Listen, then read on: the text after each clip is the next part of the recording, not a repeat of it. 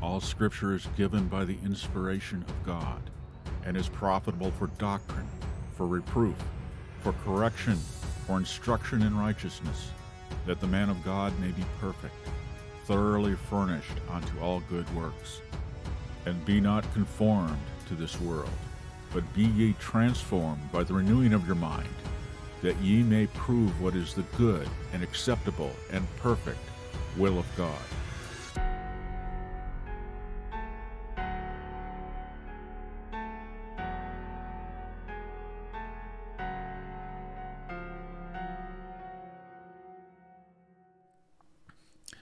Welcome to Thinking Biblically. This is the 23rd day of April in the year of our Lord 2022. This video is about institutionalism, but the title is Why Trump Couldn't Drain the Swamp. It has to do with human nature and what people build and the fall in the Garden of Eden, all indirectly. But institutions are things human beings build. Should be obvious, including institutional Christianity, which is a bit easier to look at because it's older. It's older than corporations. Corporations are modern construction, pretty much. They existed for certain purposes prior, but the idea of immortal synthetic persons created by the state and law. I want to go back to about the time of Lincoln, I think. Oh, my. He was a disaster. But America's a disaster. And we should see that now. We should see it clearly. That America has become the center of evil in the world. Why is that? Why is that? Well, where is that? Someplace around here. Oh, there it is.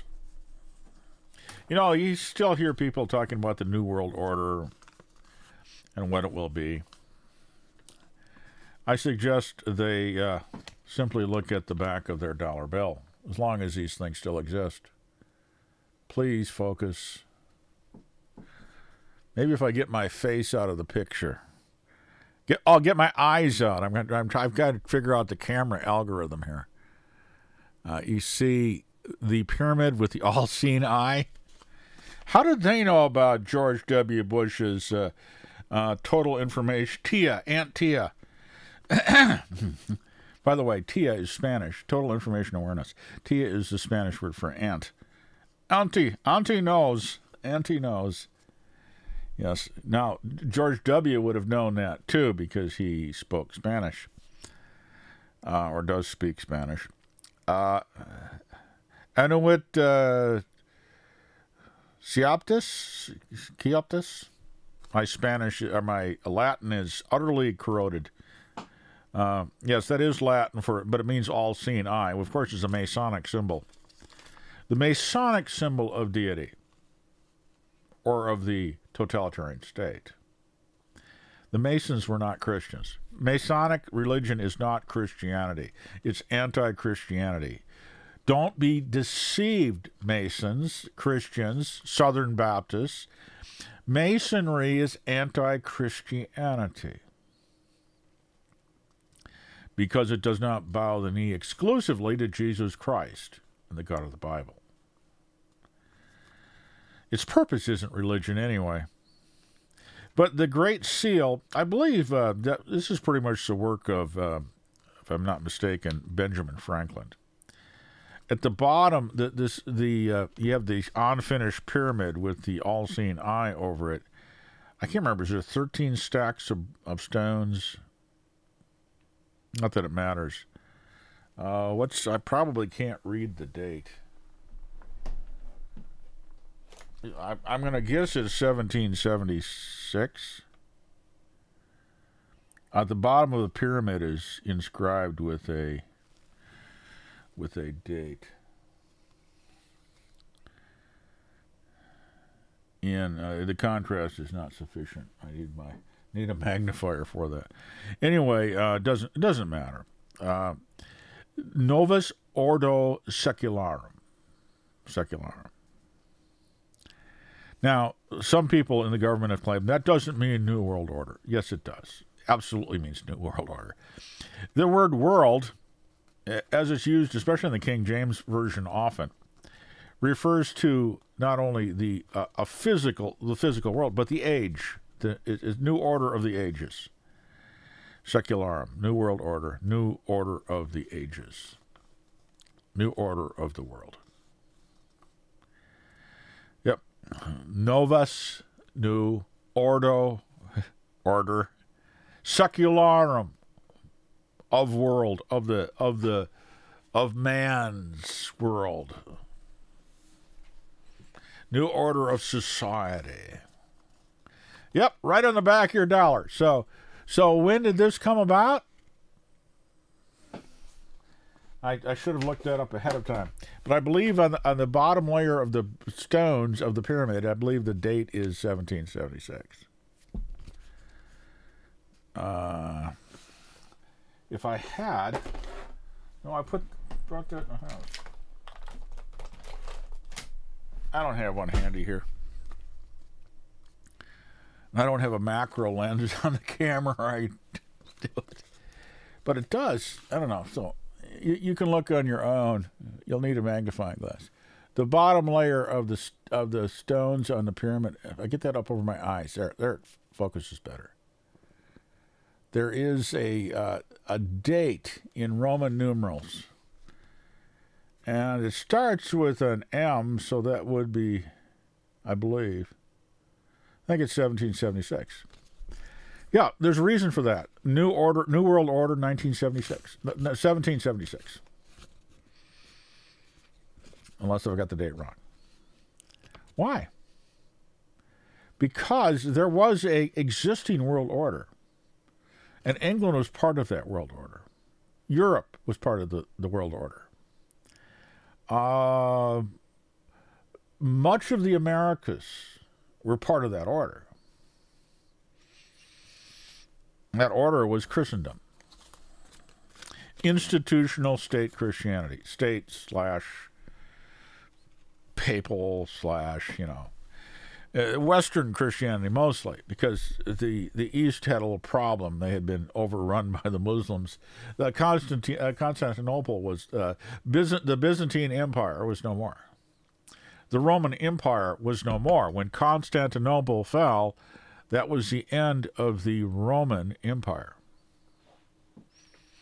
because Constantinople was the new Rome. It was the capital of the Roman Empire. The new capital. Old Rome was let to decay. Was given to the Bishop of Rome led his decaying city. But he managed to dominate Western Christianity through the institutional system that had been created through Constantine. Up until Theodosius was really, the popes at first had no authority, really. They're just the Bishop of Rome. But then as the Roman Empire abandoned the West, pretty much, and Rome, the old city, to decay, focusing on the center of commerce in the East, the Pope pretty much ended up with the authority as everything else collapsed. With the collapse of the Roman Empire in the West, the Pope was the only thing left. And so he sort of provided a central government of a sorts. But that's the West. See, people that are raised in the West don't know anything about the history of the world. We think Roman Catholicism, the Catholic Church claims we're the original Christianity. No, you're not. It's amazing. And I know this, it's like one of the slogans of Roman Catholicism is Rome never changes. Really? That's like watching mainstream media and listening to the nightly lies that the Ukrainians are winning. They're winning. Really? I don't know where you're getting your information on it, but if you look, you can find people on the ground, like in Mariupol, reporting, American reporters that have been living there for years who are not funded by a corporation. Patrick, what's Patrick's last name? Lancaster. Patrick Lancaster, who has YouTube channels, PL. Look up Patrick Lancaster. You'll get the straight poop on what's going on in Ukraine. In-person interviews of people there on the streets with bullets whizzing around him, okay? So this is a guy who's putting his body at serious risk. And he's out there with the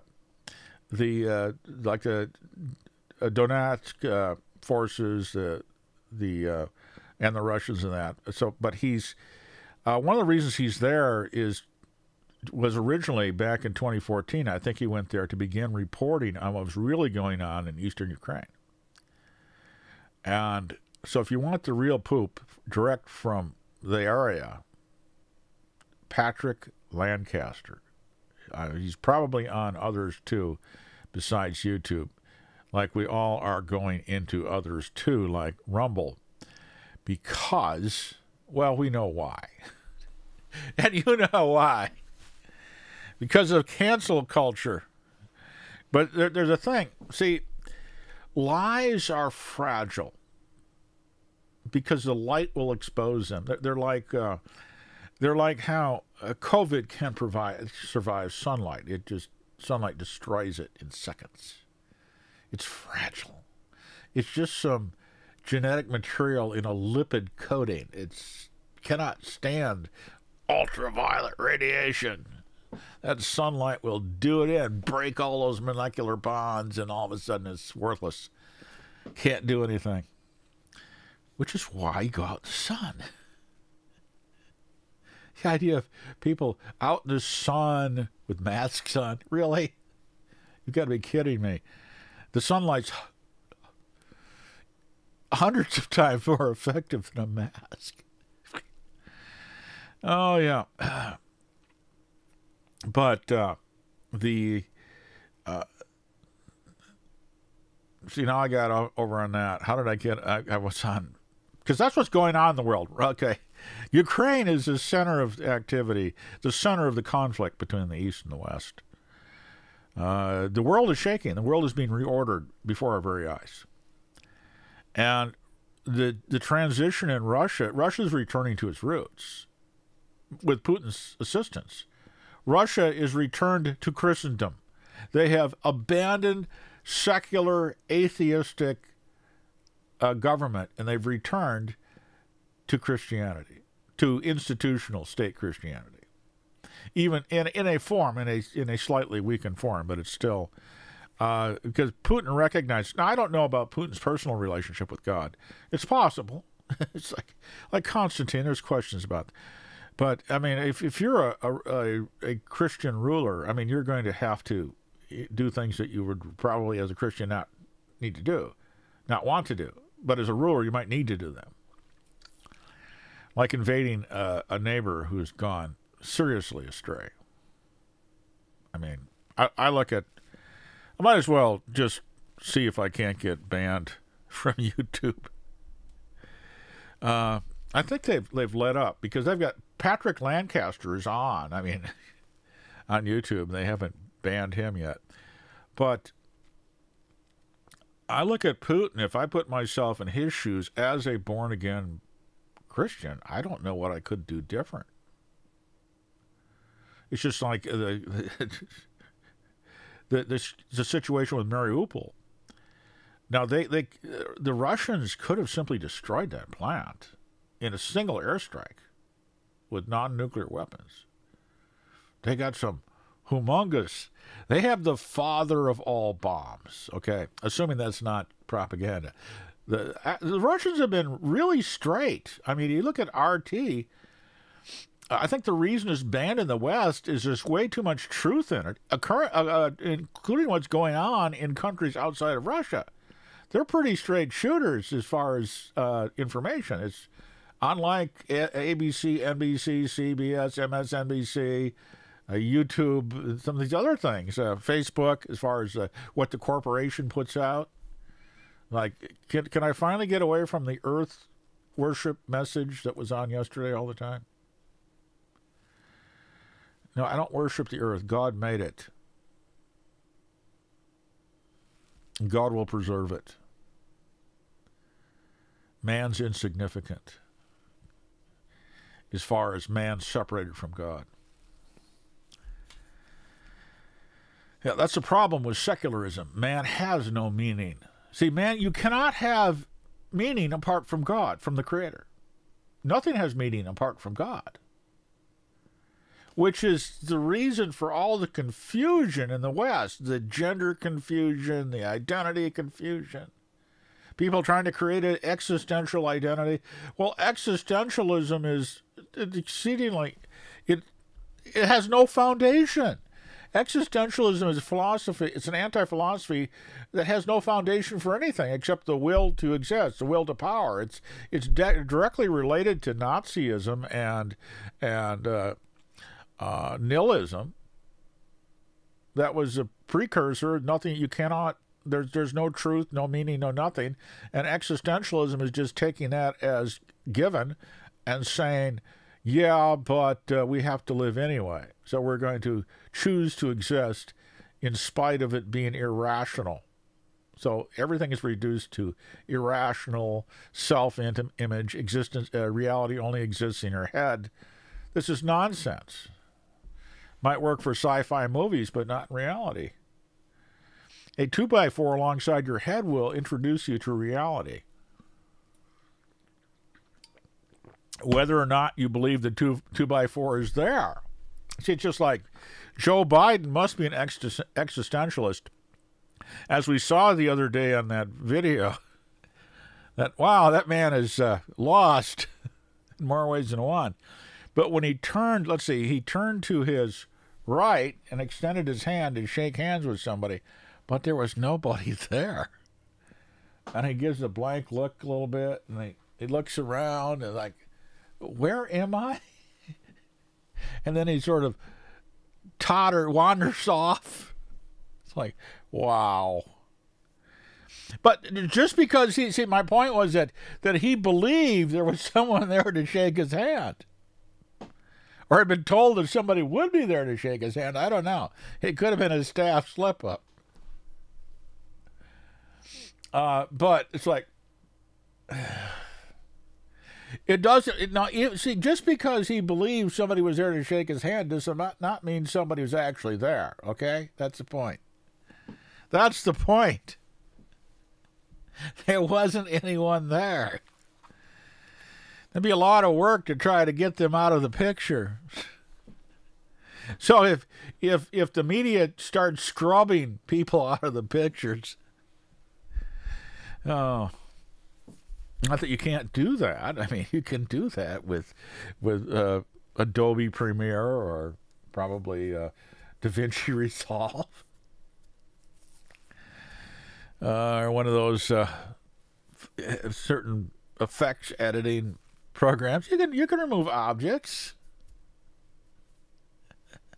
but I don't. Which makes media even more unreliable. Okay, brothers and sisters, you have to realize out there that a lot of people don't know how much you can manipulate, not just photos, but videos. It's a lot of work, though. And there's usually, if you look close enough, some things aren't quite right. If you know what's supposed to be there, like, wait a minute. But yeah, you can remove objects that you don't want in a video necessarily, to a certain degree. It's just photo editing, but you do a whole string. You know, this is all automated now. It's pretty easy to do if you are skilled at it. Otherwise, you fumble around a lot. But why would you want to do that? I mean, but the thing is that reality is not what you believe it is. Reality is what's out there. Reality is what God has created and what man has abused. That's reality. It's not just you. The existentialism is the ultimate in neurosis, because it is totally, it's an anti-philosophy because it doesn't believe that truth exists so it can be discovered. Rather, truth is only in your own mind. That is an anti-philosophy, and it's totally neurotic, to use psychological language, self-centered in the extreme. And if your existence is all tied up in what you try to, existentialism says because there is no objective truth, you've got to create your own truth, your own values, your own reality. And you can't tolerate somebody else coming around and reminding you that your reality is not reality. That you can't do that you are not the entire universe, that you're not God. And that's why they cancel people, because people come along and interrupt the snowflake world, that they create for you in university. So you notice that most of these people that are into this stuff are university graduates. I think you've been peddled a lie at your own expense. Can you imagine that? Charging people tens of thousands of dollars, maybe hundreds of thousands of dollars, to brainwash them and turn them into mindless idiots. Go to university, lose, because a mind is a terrible thing to keep. Lose your mind. Well, that's not... well, I was told, slight rabbit trail, when I was taking a course in sociology. And I was frequently... There was two classes I struggled with. Now, calculus, no problem. Computer science, no problem, except that I always had to correct the instructor. Comparative politics, no real problem there. Economics, no problem there. I mean, I didn't get into real serious debates with anybody there. Most of the students were asleep, and the professors usually appreciated that I paid attention and would challenge them with questions, or maybe disagree with them, because I wasn't just a high school graduate at that point, so had a few years on me. Not many, but a few. So I had been in the military, so out of that you come there like, hey, wait a minute, you're about my age, you haven't been in the military, I have. It's like, what do you know? And I've worked on assembly lines. I've worked in all kinds of different positions already, and so compared to somebody that's been a student all their life, what do they know? They've lived in a bubble. Bubble babies. Maybe that's better than snowflakes. Bubble babies. But the snowflake is apt. It's not really pejorative. It's a descriptive of the fragility of an existentialist mindset. It can't tolerate heat. It melts. Because if you have to create your own identity, but you're surrounded by a universe, a world filled with billions of other people, and if they have their own identity and it's not identical to your own identity, well, then you've got conflict, stress. And that is why liberalism has apparently evolved into totalitarianism.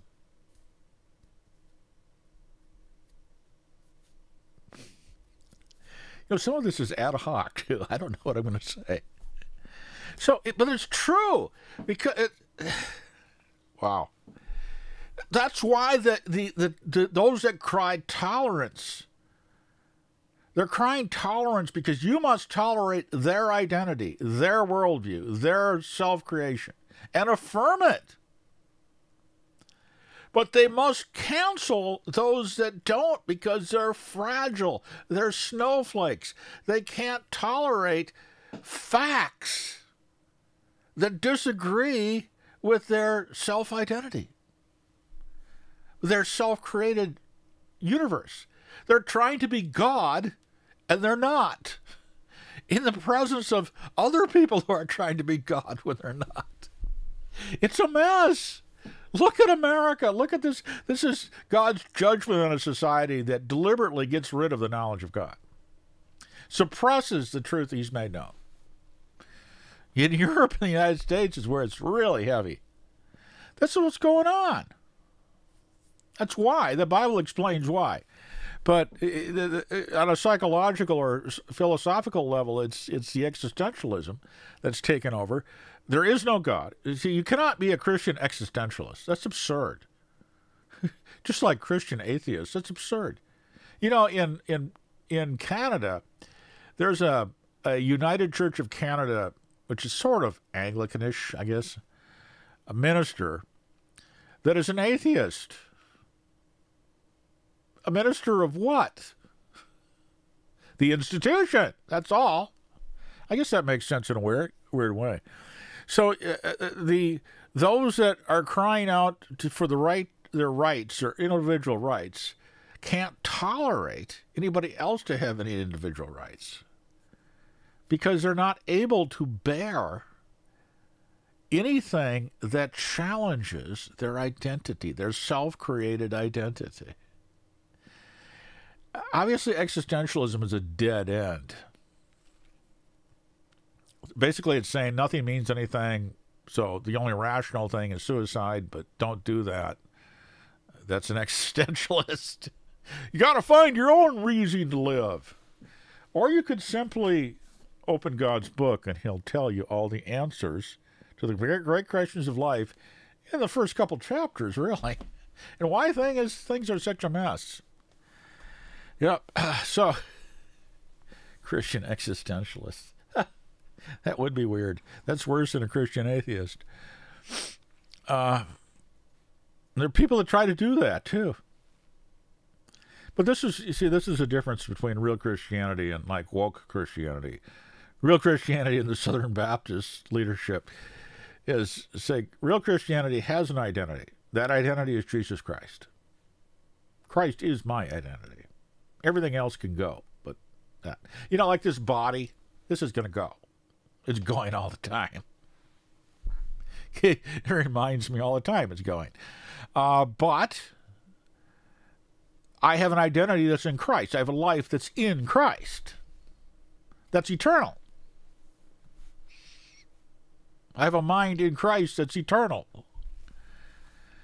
I have a spirit that's eternal, given by God. I have God's Spirit dwelling in me. My identity is already seated in heavenly places in Christ Jesus. That's my identity. My identity is eternal in Christ. There's no. That's not going to. Nothing can shake that. Nothing. Read Romans. Is it chapter 9 where Paul waxes eloquent about that, or is it chapter 8? Nothing can take us out of the hands of God. No created thing. So, see, my identity is not... People can... Atheists, Muslims, all these other things that might claim to challenge what I believe, okay. My relationship with them is, yeah, I know what you believe, but, really, that's not a very good foundation to live on. So it's just love would call me to remind them there's something better than what they've got.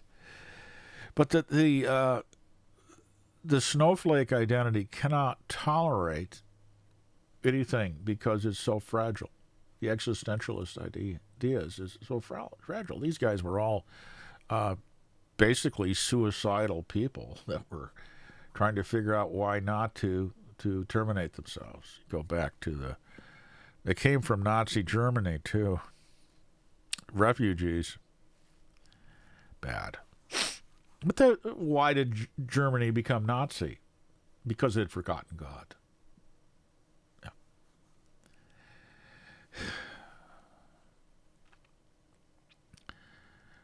But why couldn't Trump drain the swamp? institutions. Institutions. And the American dollar there, the 1776. See, in Christendom, Christianity as an institutional religion, as a societal state religion, goes back to Constantine. A previous video I just posted. Two forms of Christianity, two purposes. That's the title of it. It's on YouTube and Rumble. So I talk about the distinction between those two forms of Christianity, biblical New Testament Christianity, the Christianity of Jesus and the apostles, for what they taught, what you have to have, the spiritual reality of that relationship with Christ, living relationship with Christ, not simply a doctrinal thing, not simply a commitment to an institution or something done through sacraments, but something God does in you, versus institutional state religion, which might be Christianity of a form, that it serves a purpose not of saving sinners, but of, although that can be integrated into it in a sense, but of providing a cohesion in society. Constantinianism. That's one of the reasons that Constantine both legalized Christianity and then favored Christianity, and then after a generation or so, it became the official and only tolerated religion. A particular kind of Christianity, too. And that's why in the history of that religion, the institutional Christianity, you have persecution of other Christians, genocide, wiping out others, that especially Christians that had real Christianity, because it's this institutionalism is fragile too, because it's not true. Institutions are systems of power that God has not created, God has not ordained.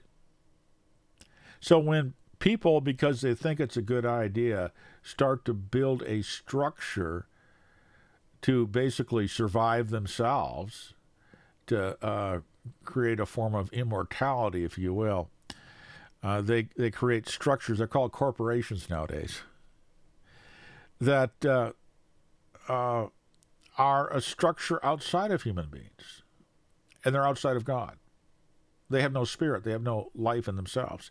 And these things, because they are structures, you could almost say they're systems of law. They're systems of power. They function like law does and provide structure and order and everything else. But these things naturally attract people that are attracted to power, which means they attract sinful human beings. And over time, these things not only grow, but they tend to create a culture of their own. People talk about corporate culture, and it's true. It's true. And to a degree, the person that in charge of the corporation, usually the person that starts it, can affect that culture. But the corporate cultures, as far as I can see, always tend in the same direction as societal structures, societal corporations, cultures. They tend to decay because they have no real life in them. They have no source of life, so they always decay. They're made up of sinful human beings who are decaying too. But it always tends, the way of the world, because it's separated from God, tends toward corruption and evil. And when you create an institution, what happens, especially over time, as in human beings, we tend toward corruption. We tend, sinners, especially some, they're not all identical, but we never, we're never on an upward path until we are reconciled with God. We are all heading downhill, downgrade in sin, too. we corrupt ourselves. We tend to give ourselves over to things that, we're born into this world without God, but not without God's light.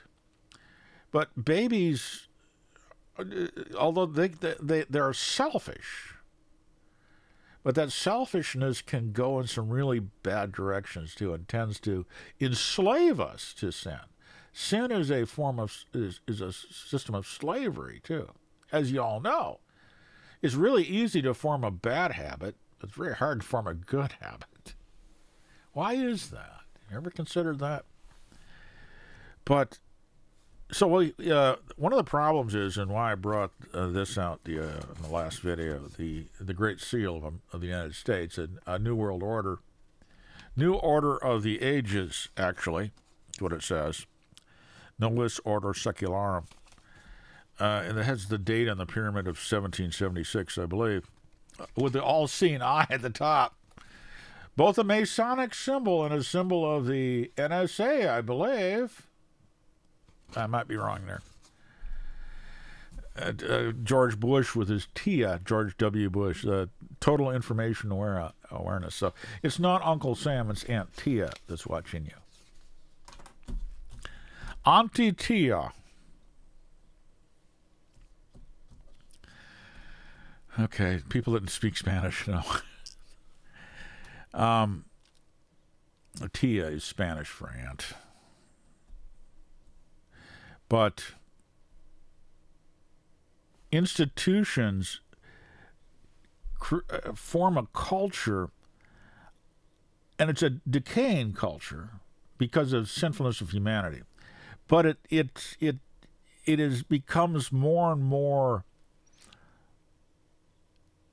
institutional and less human over time. Corporations, working for a small business is different than working for a large corporation. Small business is a living thing. You're dealing with living persons. A corporation, you're dealing with a structure, an institution. And the people just happen to be there. They're the ants in the anthill. But the anthill is the institution. And they become almost immortal, like the Rural Electrification Association. Government programs, they seem to never go away. The institution has its own will to live and its will to power. That's not good. And they're not human. They are inhuman things. They're machine-like. They don't have a soul. A corporation does not have a soul. It's not a real person, in spite of what the courts say. It's an evil thing when corporations are given rights and allowed to meddle in politics. Not meddle, but more than meddle.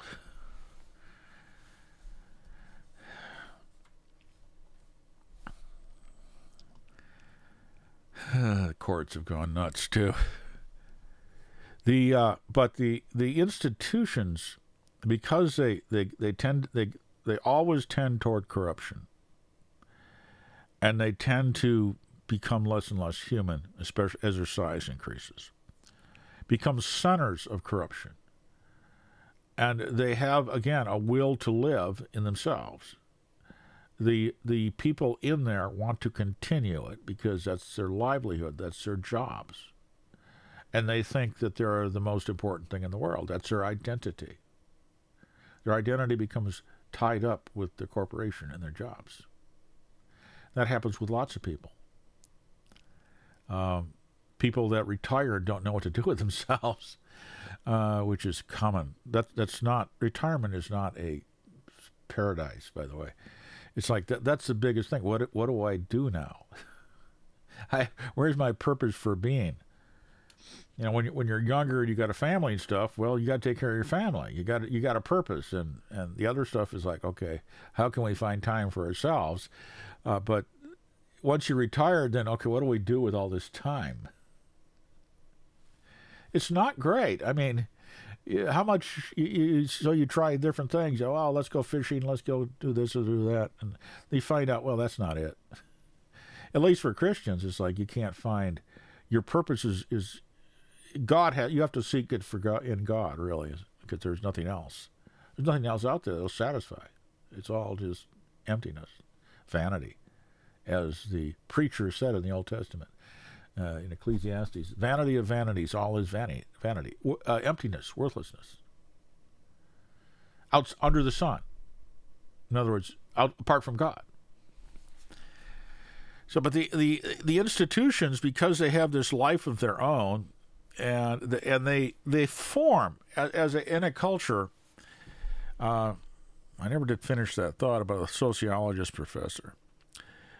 Anyway, he mentioned in the sociology class, and I had a issue with him, that the purpose of education was to socialize people.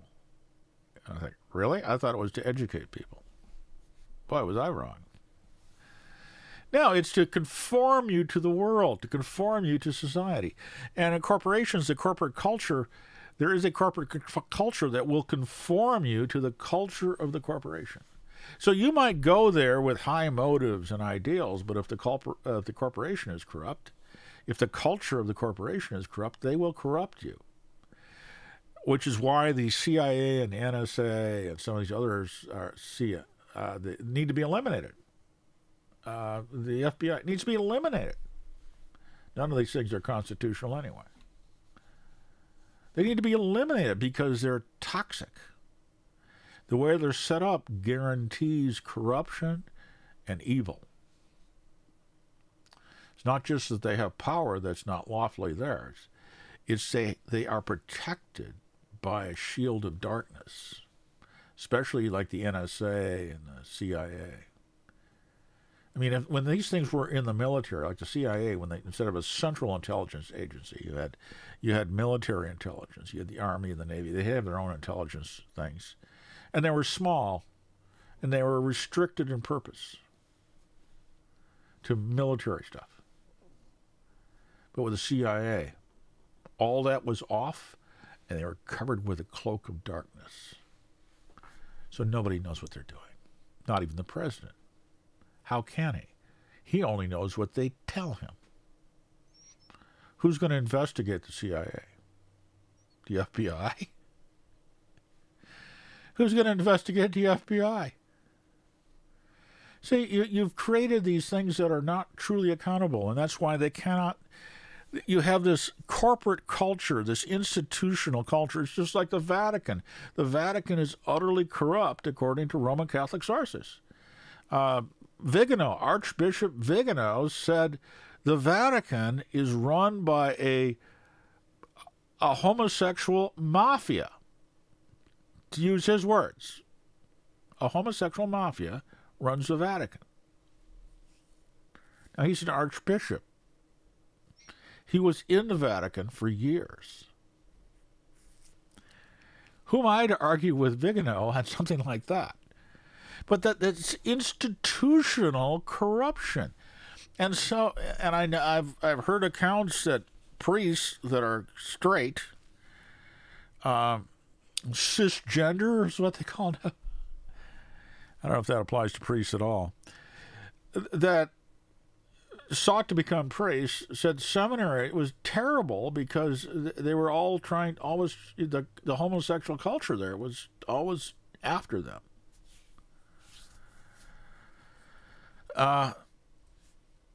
So the culture will try to socialize you into this culture of the institution or the nation or the university. And these things are always on a downgrade path because of the sinfulness of human beings and the fact that they're not planted by God. They're not his creation. They're man's creation. Sinful man's creations. Even among Christians, when you create institutions to further something, it's usually like some particular idea or particular doctrine or particular experience or a particular brand of Christianity, set of Christian beliefs. The what are they called? Distinctives. It's like, why is there a division between Orthodoxy and Roman Catholicism? Because Rome instituted some unique distinctives. They made some changes on their own and set themselves apart.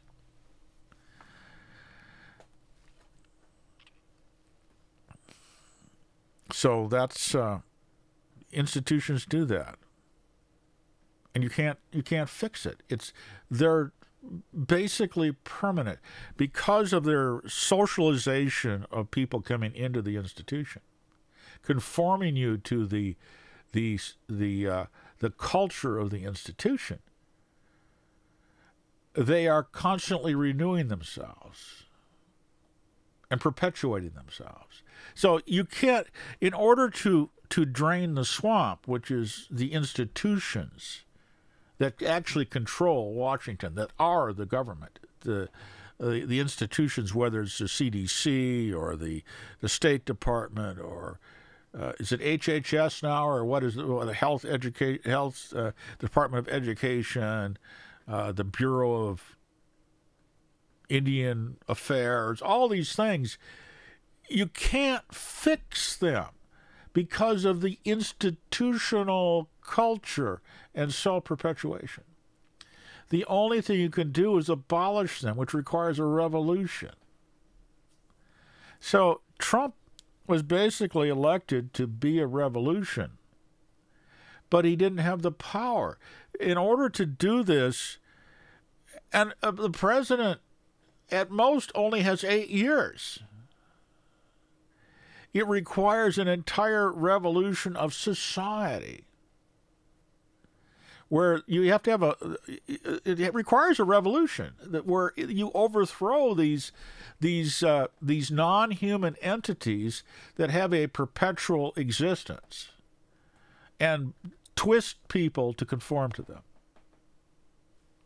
which is what the American Revolution was about. It wasn't simply about freedom from the king. It was overthrowing institutional state religion, too. And a lot of other things. But it doesn't have the answer because the problem is sinful humanity, the sinfulness of human beings, and they'll just create the new problem all over again.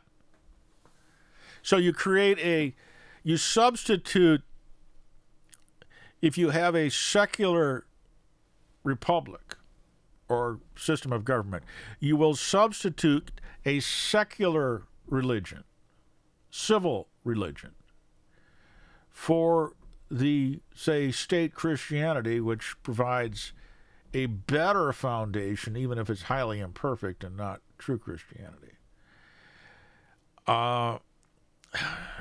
That is a real thing of difficult thing to deal with. The Bible doesn't give us any instruction on that, because true Christianity always is going to the institutional Christianity always is going to be at odds with true Christianity, because it perceives true Christians as a threat to their existence. Because we don't need them. We don't need the priesthood. We are the priesthood. True Christians, we are the priesthood. We are the kingdom of God. And they claim to be these things, but they're not. That's what makes us a threat. Because we are the reality and they aren't. Now, there can be an overlap, but it's not a comfortable overlap. So, God help Putin. That he'd have the wisdom to navigate this. This is a difficult mess. I tell you that.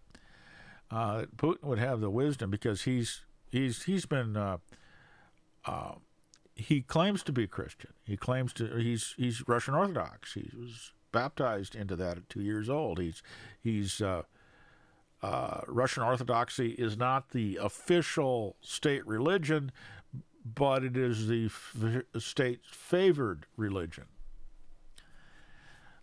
because of the history of Russia. And Putin recognizes it needs to have a glue, and secularism demonstrated it's no glue. Russia had 70 years of communism. They rejected it. There's still a communist party there. There are still atheists in Russia. They're not illegal or anything, but the experience of the 20th century tells us that godlessness does not provide cohesion. The same thing's happening in China. Xi is attempting to move back toward Maoism because you had the cult of Mao, a personality cult, because atheism there's no glue to it. It has nothing to hold people together. There has to be a common faith, a common system of authority that comes from something above human beings. Because why is your opinion worth more than mine? I mean, that's a problem. It's like the Pope. Why should I listen to the Pope? Who is he? Who is he? He's just a man. He makes all kinds of pretentious claims, but he's just a man. And those claims aren't true. That makes him a liar. Why should I listen to him? You know, the Roman Catholic priesthood claims to be able to transmute bread and wine into the body, blood, soul, and divinity of Christ. I say, prove it. Besides, I'm a priest. Every Christian, every true Christian, every born-again Christian, man or woman, our children, you're priests of God.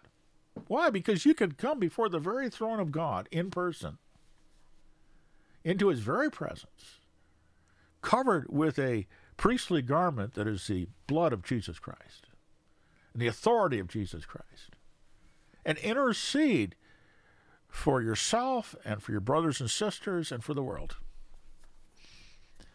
Most Roman Catholic priests can't do that. The Pope can't do it. He can't. He's nothing. God does not listen to the Pope. Have you noticed? Pope said, please, no more COVID. He listens to the Pope as much as he listens to Kenneth Copeland. You have to wonder, why did the Pope reach out to Kenneth Copeland? Birds of a feather flock together. That's why. And both of them are antichrists. They're substitutes. They're phonies. They claim what's not theirs. And they're corrupt to the core. Both of them. Kindred spirits, I guess. Recognize they both serve the same dark angel. But Trump can't drain, or no president can. They're only there for 4 or 8 years. Maybe less than 4 years, depending on what the swamp does. You can't deal with the problem of institutionals. That's why I think, and Christians are forbidden to take up the sword and overthrow government anyway. So the only answer to this, unless somebody else rises up and overthrows the government, okay. But the only answer is you've got to clean the house. Even Jefferson, who was a deist, mentioned, so even they were aware of the problems. Because Jefferson said the tree of liberty must be watered with blood, the blood of patriots, periodically. In other words, you have to have a revolution every now and then, because this thing grows on its own, and to prune it back requires more. The government will not prune itself. It will not reduce itself. You'd have to have such an overwhelming election of Christians. We are a tiny minority in this country. Real born-again Christians probably are no more than 5% of the population. And the rest of you out there can rejoice. Not really, because if we were in charge, it would be better for everyone, even for minority communities like the LGBTQ++. Because we want people to be treated justly. And we recognize that we're not trying to impose the law of Moses. No, those that want to create theonomy, they're not Christians, because they don't recognize the authority of Jesus Christ in the new covenant. Jesus said he came to save sinners, not to destroy them. So Christians can be tolerant. Non-Christians can't. Because we recognize that God's purpose is not to destroy you. His purpose is for your salvation. So we can tolerate people recognizing God's purpose, God's grace, and the fact that God has saved us. We were once unsaved. Now, whether Christians have wisdom is another question. And the Bible doesn't give us instructions on how to govern the world, because that's not really going to take place till Christ returns. And that's why I think the only answer to draining the swamp is that Christ himself returns, because the swamp is the entire world too. And everything's gone so bad and so corrupt and is on the abyss of destruction that that's the only answer. As Christians have been praying for 2,000 years. Our Father, who art in heaven, hallowed be thy name. Thy kingdom come. Thy will be done on earth as it is in heaven. That is the only real answer. Not elections, not democracy, not the United Nations, not the shenanigans and machinations of people like George Soros, or the global elite, or the neocons and neo-libs. None of these are answers. None of these things can hold anything together. The United States is on a course to self-destruct. So is the world. Only Christ is the answer. And institutions, because of their nature and their culture and their own will to live, and they're filled with sinful people, you'd have to destroy it. They're like dandelions. You have to keep weeding them. You have to keep poisoning them, because they just keep popping up. It's because of the sinfulness of man. The only answer to that is Christ. And you can have that answer now if you do not know him. If you do not have a personal relationship with God through Jesus Christ. If you do not know that you've been reconciled to God through faith in Christ. You can have that if you believe that Jesus is the Son of God, that Jesus was risen from the dead, and you want to be reconciled to God. Call out to God to save you, because salvation is a miraculous work by God in himself, in person, and he will do it. Whosoever shall call upon him shall be saved.